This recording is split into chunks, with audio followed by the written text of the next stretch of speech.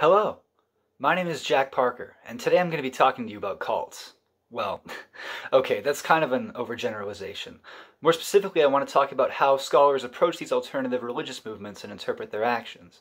Beyond mainstream religions, groups of people strike out to create their own belief systems, often mixing elements of accepted religions with ideologies considered strange or dangerous by the outside world. The violence and death that interactions between these groups and outside society have yielded in the past prompts scholars to study these movements in the hopes of discovering how to prevent similar tragedies in the future. However, a specific approach that many scholars utilize to interpret these movements and their actions often leads to a lack of complete understanding regarding them. In order to illustrate this approach and its fallacies, I looked at the bodies of scholarship surrounding two infamous religious movements from recent history, the Branch Davidians and the People's Temple. The Branch Davidians were a group of fundamentalists who lived in a compound 13 miles outside of Waco, Texas. Their doctrine centered on the power of prophecy, and their leader, David Koresh, claimed to know the true meaning of certain passages from the Book of Revelation.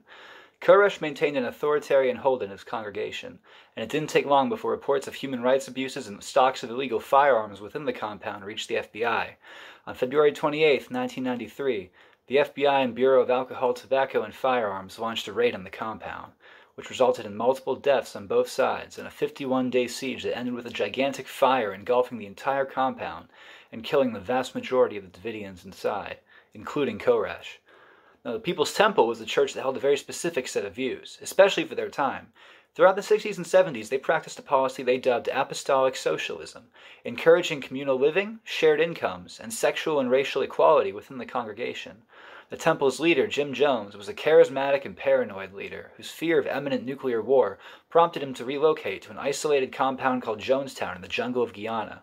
On November 17, 1978, Congressman Leo Ryan investigated Jonestown himself in response to reports of people being held against their will, and the next day he was murdered along with 4 others by a group sent by Jones. Immediately afterwards, Jones orchestrated the murder-suicide of the People's Temple, including himself. 913 people.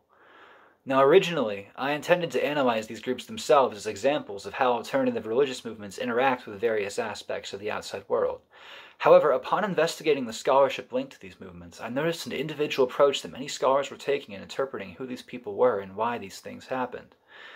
This approach, dubbed the interpretive approach by the scholar Thomas Robbins, focuses on how these movements react to external factors, especially law enforcement agencies and the media. Now, while this is an important part of these cases, the approach often results in certain aspects being emphasized above others in scholars' analysis, and in extreme cases, internal factors are completely ignored. To put this into context, when looking at the scholars who investigated the People's Temple and the Branch Davidians, I discovered several trains of thought that persisted through multiple different sources. In the Branch Davidians case, scholars wanted to discover the truth behind the biggest mystery of the Waco siege, how and why the infamous fire started. To this end, scholars focused on certain aspects of the Davidians' interactions with outside law enforcement, and the possibility that the FBI might have played a direct role in the lighting of the fire.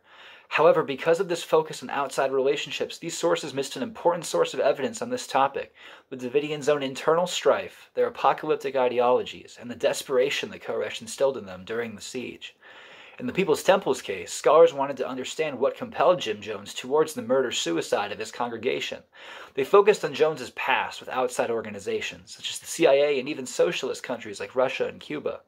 While these points effectively showed the origin of Jones's paranoia, they often delved too deeply into historical events utterly unrelated to the People's Temple itself, and as a result, the scholars' arguments meandered pretty heavily. Now, properly understanding religious movements like these two and the circumstances that led to their rise and downfall can educate about the dangers of religious fanaticism and help prevent similar tragedies from occurring in the future. Ultimately, however, the over-reliance of many scholars on the interpretive approach when dealing with this complicated subject obscures the full scope of the events in question and prevents us from receiving the proper lessons from these historical moments. Thank you.